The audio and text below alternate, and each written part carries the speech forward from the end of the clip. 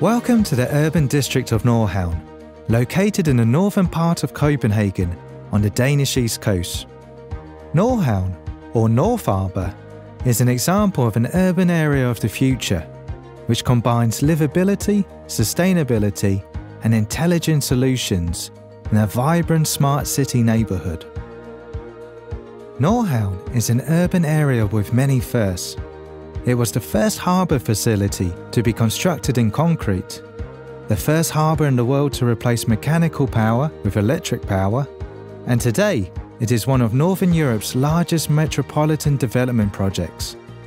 Over the next 50 years, Nordhavn will be transformed from an isolated industrial area to a sprawling district of 40,000 residents and 40,000 workplaces. The development of Nordhavn continues Copenhagen's historical strategy of a step-by-step expansion into the surrounding sea. The Nordhavn master plan conceives the area as an urban archipelago or a series of dense neighbourhoods on the water. Nordhavn has been developed with livability in mind.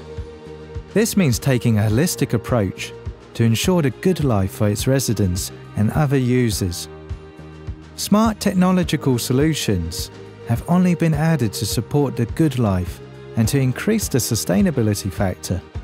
For instance, Nordhavn utilises its direct access to the sea by providing a variety of recreational urban spaces and public facilities by the water.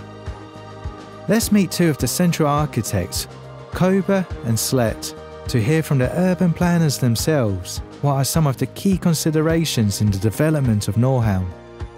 We're standing on a playground which is on top of a parking garage. It's a fitness playground for grown-ups and it's also a playground for kids. There's a fantastic view over the water from this completely public space, and this is an example of layering infrastructure such as parking with a playground, and there's also a supermarket and a recycling station in the ground floor. Orient Quay is also a good example of our concept named the 5-minute city. So the 5-minute city concept is about being able to walk to all the things you need within a 5-minute distance. What we try to achieve here is to connect the public infrastructure, the metro line, directly with the water. So we actually have a new stop for the harbour bus, and furthermore also the bicycle lane. So we have all sustainable transportation systems connected in one point here.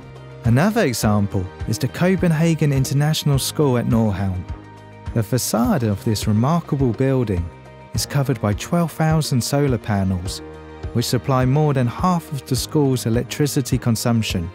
Similarly, the UN City, the regional head office of the United Nations, which is the star-shaped building below you, uses 55% less energy than comparable office buildings.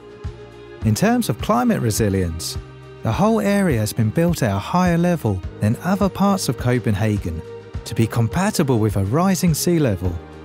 Another smart energy solution that has been tested at Nordhavn is the so-called Flex Heat heat pump, a flexible heating system with a 2-stage groundwater heat pump that uses ammonia as the refrigerant. Tests indicate that it's possible to save more than 10% of the utilities' heating costs with flexible operation of this innovative heat pump. We'll now hear from Christian Honoré from the Copenhagen utility H4, who will explain how Flex Heat works. At H4, we see large-scale heat pumps like Flex Heat as part of the future multi-fueled district heating energy system, being both sustainable, resilient, and affordable for all of our customers and citizens of Copenhagen and district heating customers around Europe. It is impossible to tell what the future looks like, but the Nordhavn district may hold some of the answers to the challenge of combining livability with sustainability, resilience, and smart technology in urban planning. Although the Nordhavn project has existed for more than a decade, it is still at an early stage, so maybe it is still too early to say if this area looks like the future. What do you think?